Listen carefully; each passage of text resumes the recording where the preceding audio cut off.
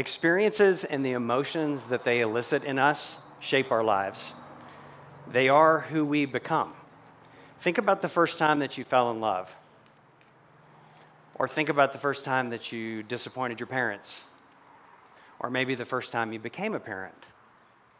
Or if you're lucky, think about the first time that you did something professionally that you thought, I could do this for the rest of my life. Think about what that felt like. For me, I wasn't professional yet, but I remember that moment. It was a long time ago. And I remember my first interaction with a computer. I remember for me, it was wondrous that I could press a button on that keyboard and something happened on that screen. There was this link between me and my physical world and this other world. We didn't call it digital yet. That hadn't really been coined as a phrase. We didn't have the term cyberspace.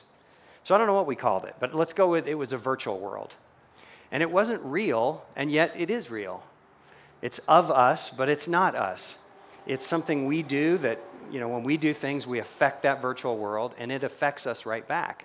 And back then, there was very little in that virtual world. That's a picture of what my first computer looked like. It wasn't connected to anything. You could just write simple little programs on it, and I thought that was fabulous. I thought it was magical.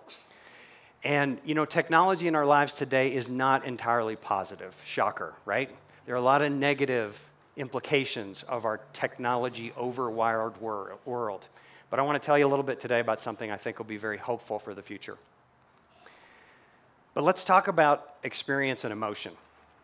For most of us, if we think about what is most important to us, it's probably our family or loved ones, right? You may have a big family or a little family, traditional, non-traditional, but whatever family means to you, those close to you, those people that you want to be with all the time, they are probably what is most important to you and where most of life's biggest moments happen or are related to, right? Those big milestones, births and deaths and big milestones in between.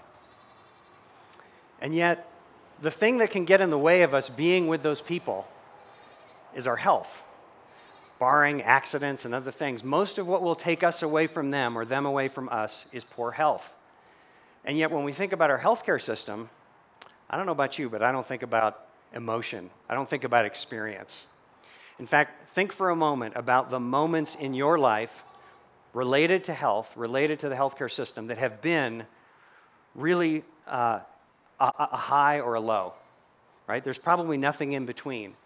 The moments you remember related to health were probably either really, really good news or really, really bad news. You probably don't have a lot of experience or feeling when you think about an exam room or interacting with the healthcare system. But that doesn't really make sense, does it? Because we know that health is so essential to the thing that matters the most to us. So this is a disconnect, and it's showing up in our lives in a big way, and we need to fix it. So some of you will know a lot of this, and some of you know a little bit about this, but I want to take a few minutes and talk about our healthcare system and just how unsustainable it is. So quickly, we spend $3.6 trillion a year on healthcare in the U.S. That's just the U.S., $3.6 trillion. That's about 20% of gross domestic product, which is unsustainable. It's eating the economy. About 75% of that spending goes towards chronic disease. And of course, the problem with that is there's a lot of pain and suffering, right? So about 40% of our population has at least one chronic disease. That's 150 million people. 80 million or so have 2 or more chronic diseases. So aside from the unsustainable spending, the pain and suffering is immense. The impact on our lives and taking us away from our loved ones or them away from us is a huge problem. And we're coming to understand more about health, and there's a recent appreciation for what we call the social determinants of health, which is a big deal. And this is, in a nutshell, the idea that it's not all up to us. A lot of our health is determined by things that are out of our control. Where did we grow up? In what zip code? Were there healthcare services available? Did I have access to healthy food and transportation? Could I afford the care? So that's important, and we're coming to appreciate that better. But the data also shows that for an individual, within any given social context or health context, our behavior has a huge impact on how we do over the long term. right? Whether I have a lot of advantages or few advantages, how I choose to live my life makes a big difference in terms of lifestyle and the impact on health. So let's talk a little bit about what we can do to fix the fact that we are losing this battle.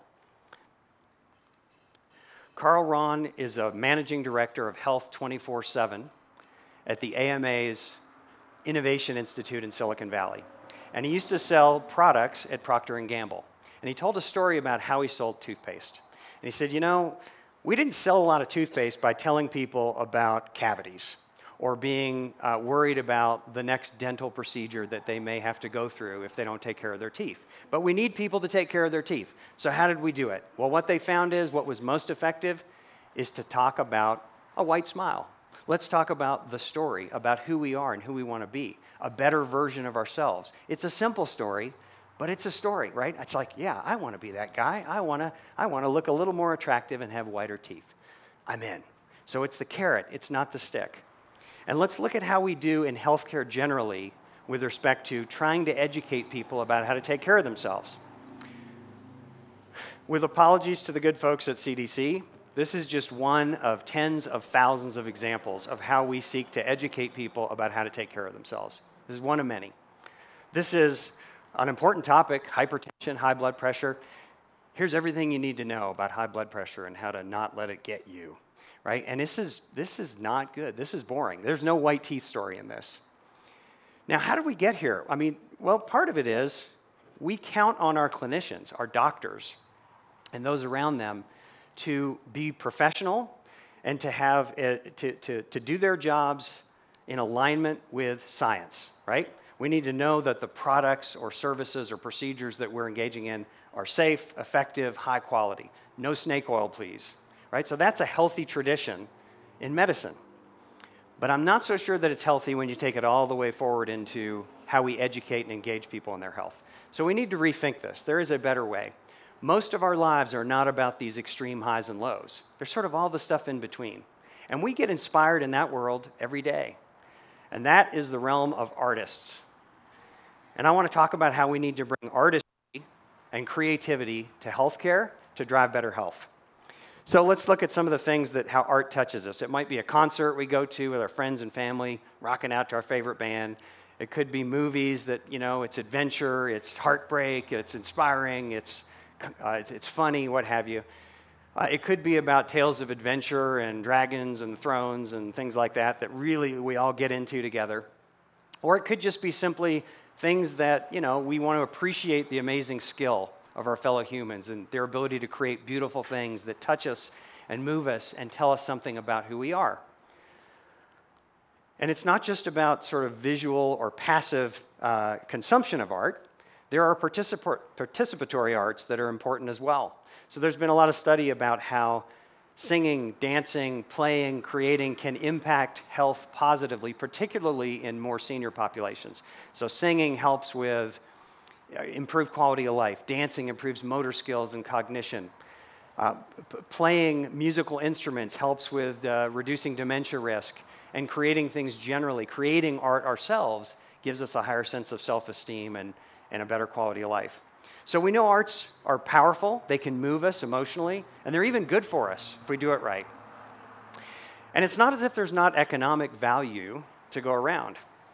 So we talked about the $3.6 trillion in spending in healthcare.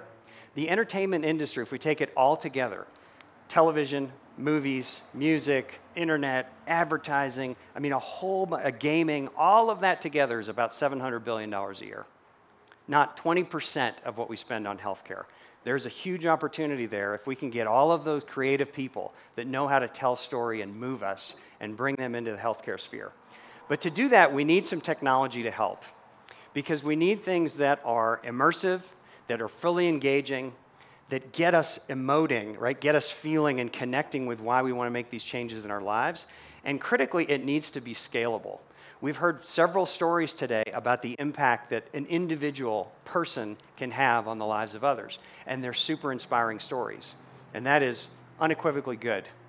The challenge is there aren't enough of those good people with the right skill sets with the amount of time to go around. We have a huge problem with access to care in this country, particularly in behavioral health, which has a big impact on our physical health. So we need a technology to help us with this. I want to posit to you that there is something relatively new in terms of the consumer era of this that is better than anything that's ever come before that'll help us do this. It is virtual reality. VR is not actually new. It's been around a couple of decades. What's new is it's coming out of the lab and being ready for consumer-grade deployment. I want to tell you a quick story. We have to respect copyrights at TED, so follow me here. Think about a villain from outer space that lived a long, long time ago in a galaxy far, far away. And he's tall, and he's dressed in black, and he wears a black helmet, and he's got a really cool weapon. You with me? We know who this is? Think about the first time you saw that character on screen, busting through the door with the stormtroopers boarding the ship, and you thought, whoa, this is scary, right? Well, it wasn't nearly as scary the first time I laid eyes on him as the first time he laid eyes on me. I was in a loading bay of a spaceship fighting stormtroopers, and he showed up, and he's over here, and he turns and he looks at me, and he sees me, and he comes at me. And I'm telling you, I felt it. I felt a physiological response. My fight or flight response said, we are toast. He's scary. He's big. He's imaginary. But it was powerful. Now, I am a geek, but I'm not such a big geek that I sit around imagining this stuff. I actually did this. I did this in a location-based entertainment experience in virtual reality. I'm going to mention them because they're local here in Salt Lake City. It's called The Void. If you ever get a chance in any city where they have an installation to do The Void, go do it. It will make it real for you how different VR is. It is a multi-sensory experience. And the reason it has to do with our brains. And here's, in a nutshell, how our brains work. We have these models running in our heads all the time of who we are, what we're doing, who you're sitting next to, are you safe, are you comfortable, are you bored yet, whatever. And if you pull out your smartphone and you look at something on there, an app, a game, an email, whatever, here's what your brain's model does. Everything you had before, plus that. It's additive, it's cognitive, it's not a big deal. You might get distracted, but it's not game-changing. With VR, it's different. We replace one or more, generally at least two, generally sight and sound, but it can be more. It can be touch, it can be smell, proprioception, maybe taste someday. We replace those sensory inputs. And for our brain, that's really, really different. It's not additive anymore. It's our new reality. That's why VR is so aptly named. And here's what our brains do with that. The part of our brains that sort of do impulse control and rational thought is the neocortex. That's sort of the newest, youngest part of our brain in evolutionary terms. The part of our brain that makes the decisions about behavior is the limbic system. This is our older lizard brain. This is where we make decisions in split seconds, and that's important. That's how we've stayed alive through the millennia, right? So my fight or flight response needs to be instant. If one of the farm animals here comes charging in, I need to get out of the way quick, right? So the limbic system is what's making the decisions, but it has no capacity for language. All the language and rational thought is in the neocortex. And how do we seek to educate people and get them motivated about their health? With language, with just explaining to them why it's really, really important that they take their medication. It's not enough. It's not working. So with VR, we have a new opportunity. VR is very immersive. How immersive? Well, let's look at a couple examples. Hunter Hoffman, researcher at University of Washington, has done some famous and pioneering work with the power of VR to distract us. There's much more we can do with VR. This is a lot of what you'll read about in the news. This is really powerful. People in excruciating pain, burn victims and the like, who can be offered relief from acute pain because of the immersive power of VR. Another example of the immersive power of VR, its ability to transport you somewhere else, is done by Skip Rizzo at University of Southern California and the Institute of Creative Technologies. Skip has done a bunch of pioneering work in VR. One of his more famous things is a program called Brave Mind, which is a PTSD experience for combat veterans. And he's got virtual Iraq and Afghanistan, and it's a really powerful, very cost-effective and scalable approach to PTSD treatment. So immersive is there. We need interactive as well. So interactive means we can get our full body into the game. So that geeky guy there is me, and what I'm doing is battling that ancient space villain that we talked about a few minutes ago. And I'm not very athletic, as you can see. But what I am doing, I am into it. I am in another place. I've got a weapon in my hand. I'm in danger, and I'm into it. And it is a really powerful thing. Now, why does this matter? Amy Cuddy did a TED Global presentation back in 2012. Totally worth a watch. It's one of the most watched of all time.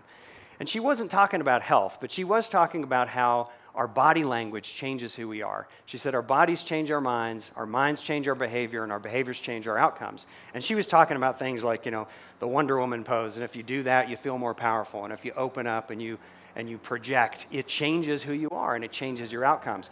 It's about that physicality. And if you think about health, it's even more important, right? We need to get out of just an intellectual exercise, a neocortex exercise about how we ought to live healthier, and get involved in moving and changing our bodies. Most critically is emotive. We need to feel things, right? Let's go back to what matters most in our life. It's emotion. There is no behavior change in a sustained way without emotion. And with VR, we can create connection and empathy. This is a really simple example. This is a patient narrative from one of our programs where you meet Kathy. Kathy tells you about her story and her journey with chronic pain, and she tells you about how she got over it. That's all it is. But you feel like you're in the room with her, and you're hearing her story and seeing her and connecting with her and feeling like you're not alone, and you can make this journey too. And that's scratching the surface. This is where we need to enlist Hollywood. We need the science of the clinicians and all of that medical science that keeps us safe. We need to bring the art, and we need to bring activation, right? Immersion, engagement, emotion. That's how we're going to improve health. And when we do that, and in so doing, we can address a whole range of afflictions: chronic stress, chronic pain, addiction, disease management programs, eating disorders, and on and on. And that doesn't even sort of focus on the behavioral health aspects. And you know, this, you started us there, Mandy, and it's obviously a big area of focus that we need to think about. When we do that and we do it well, this is the business side of it. All right, all the entertainment industry executives in the room are watching that are wondering if you need to get involved in this. Think about this. Think about the tens or hundreds of billions of dollars in value that are wasted and that have negative impacts on our lives that are being spent in the healthcare system. Let's redirect some of that into the coffers of the entertainment industry, and let's take all of that talent, all that amazing storytelling and artistry, and bring story into healthcare. Let's find the longer version of the white teeth, right? Let's get people engaged in how this really matters and why this really matters to them. So that's our new formula. You didn't know you'd have to do math today, but it's clinicians for the science, Hollywood for the emotion and the story, and VR, critical new medium for the immersion and engagement, which our brains process like nothing we've ever had before. We do that, we have a shot at moving health behaviors and improving our health. Thank you.